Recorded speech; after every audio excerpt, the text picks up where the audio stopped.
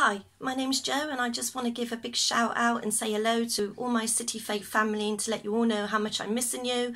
I hope you're all staying safe and following the guidance of being at home.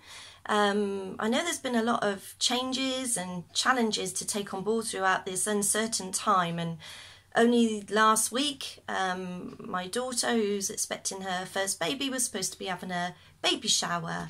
And unfortunately that had to be cancelled because of the social distancing, you know, and we've been waiting for this time where we could come together and celebrate and get excited about a new baby coming.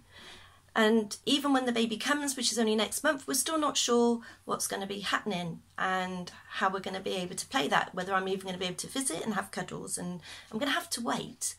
And throughout this time, this is what we're all being asked to do. We're having to wait. Now, the only positive thing and great thing about waiting for this baby is that at the end of it, we're going to have this blessing and this wonderful experience of a new grandchild.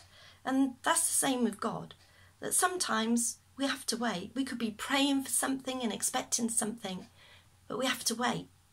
But at the end of that waiting, God will reward us with a blessing.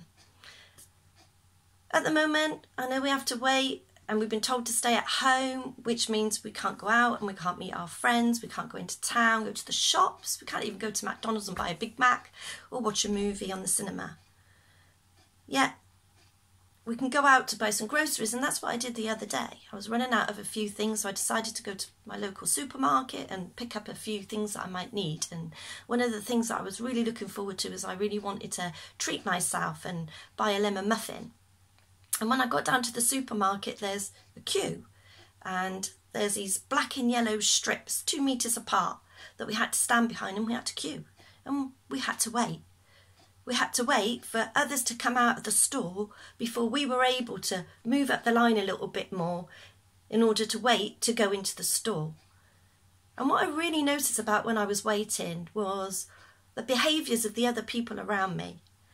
And I noticed that they were starting to get agitated at the waiting, that maybe the queue wasn't moving, maybe things weren't going as fast as what they wanted it to go.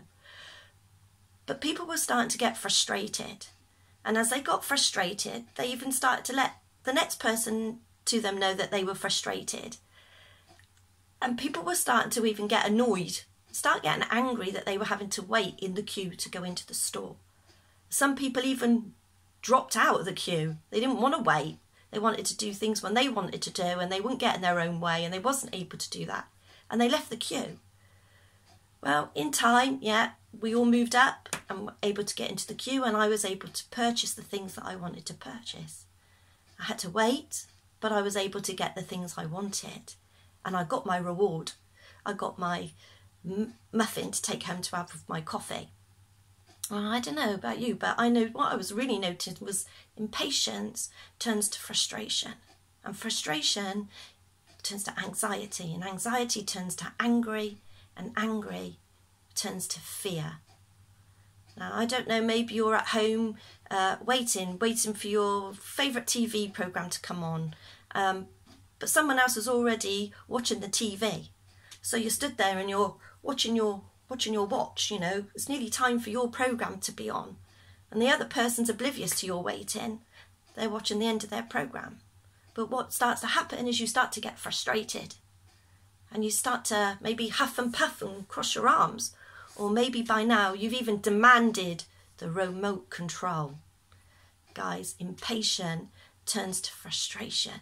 And frustration turns to anxiety. And anxiety turns to fear.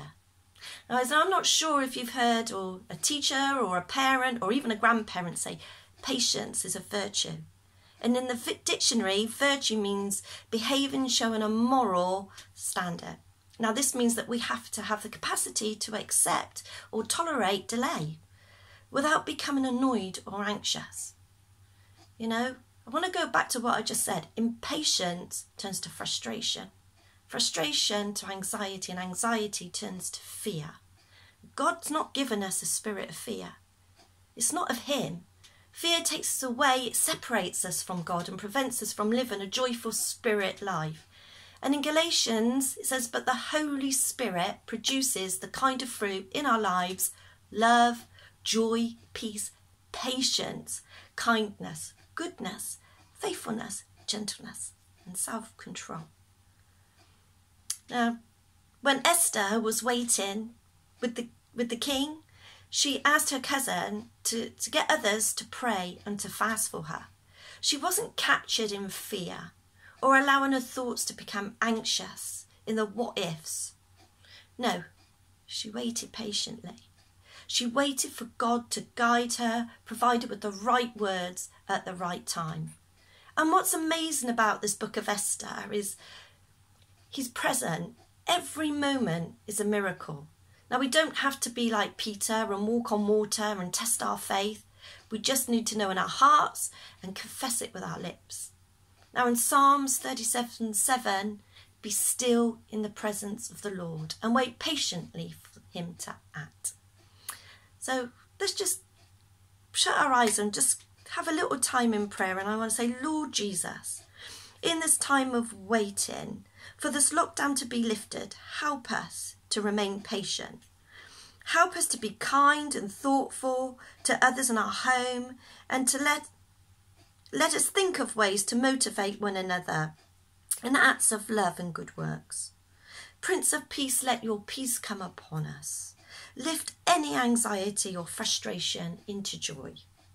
Release your angels to surround us and protect us. May your miracles, signs and wonders come before us. Help us, Lord Jesus, to draw close to you, to wait patiently. Lord Jesus, we thank you that you continue to be ever present in our lives, that you're working on our behalf for us, that we may reap rewards and blessings. We thank you, Lord Jesus. We lift your name high and we give you all the praise that you deserve. In the mighty name of Jesus, amen. Well, thank you, City Faith, for listening to me. Have a blessed day. Stay safe.